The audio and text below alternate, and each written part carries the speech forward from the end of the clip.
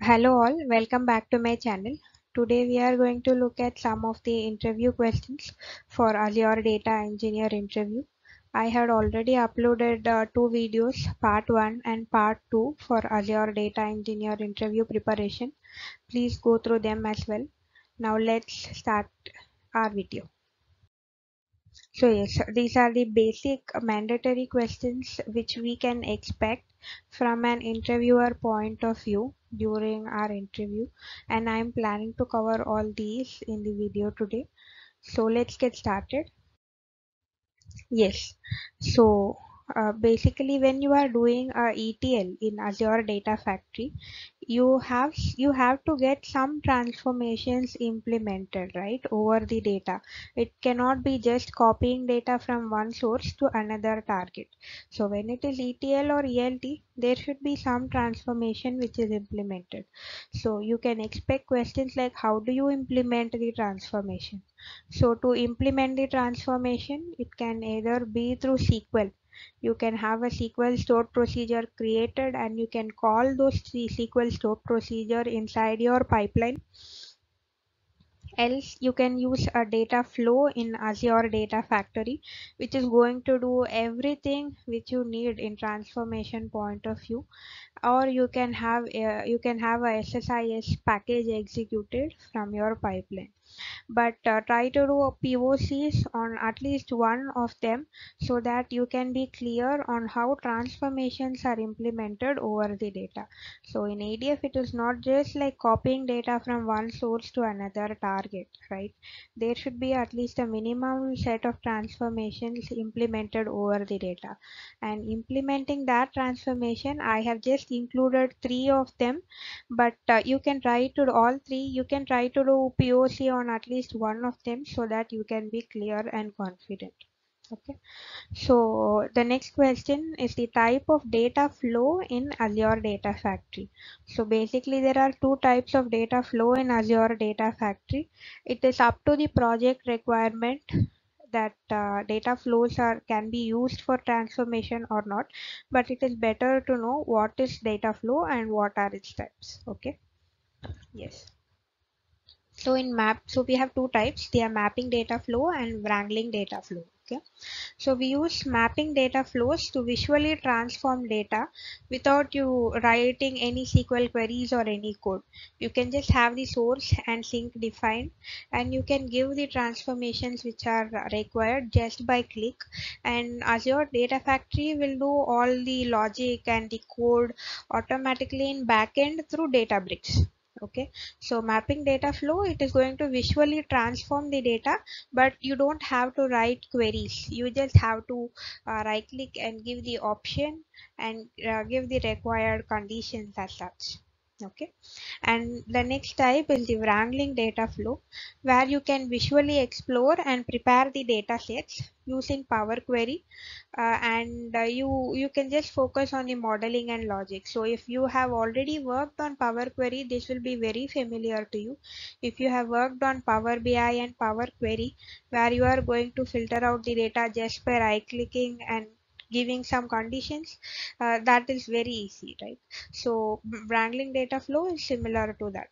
Okay, but it is up to the project requirement, the data flow is implemented or not, and it is better to know at least the types of data flow in ADF. Okay, and then one of the most expected question, the real-time issues handled in Data Factory. Okay, so real-time, after developing and publishing your pipeline, you should be facing some real-time issues on ongoing time.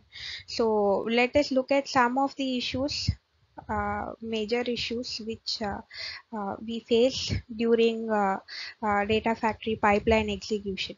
Okay, so the first one is the duplicate data from source and filtering and updating data at pipeline level. So after you have implemented a pipeline, published a pipeline, if you still get data from duplicate data from source, our pipeline should be efficient enough to filter out the duplicates and then update our target or our sync database or wherever. Okay, so that is one real-time issue. Second one, see if the pipeline failed. It has been working fine for 10 or 15 days or 2 months or something.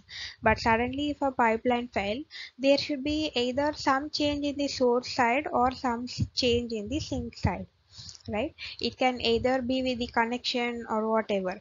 The most common one is the data type changes. Okay, say you are getting data from a source system, from Oracle or something. Okay, and the data type of that column has been changed. In that case, the data type mismatch happens and the pipeline fails.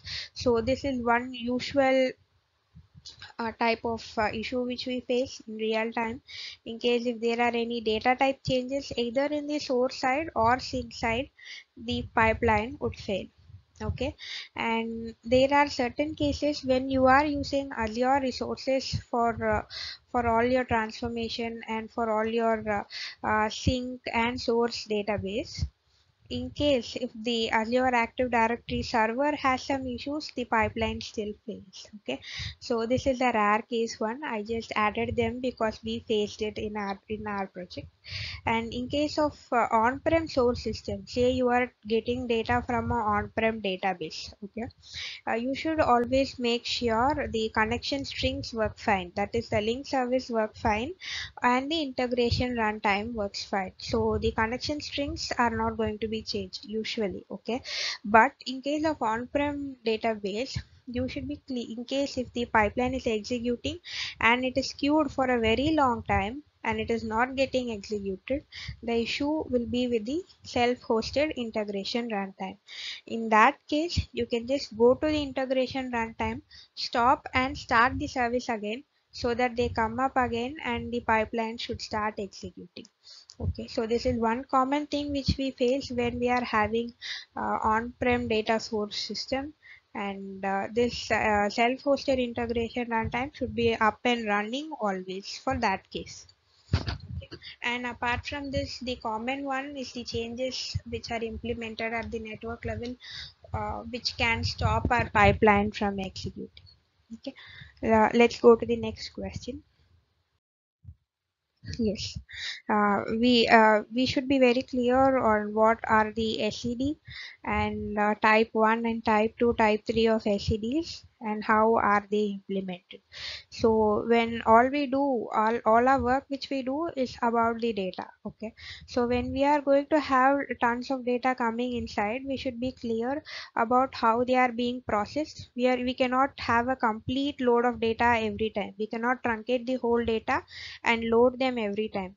We can either have a delta of the copy, or either we should have implemented slowly changing dimensions, which is the SCDs, right? So I let me explain the types of SCDs. So we have three types: type 1, type 2, and type 3. So the type 1 is going to do overwriting of data. So when a new data is coming inside, it is going to overwrite the existing data, and the existing data is going to get lost. Okay, so this is the default type which is being implemented usually.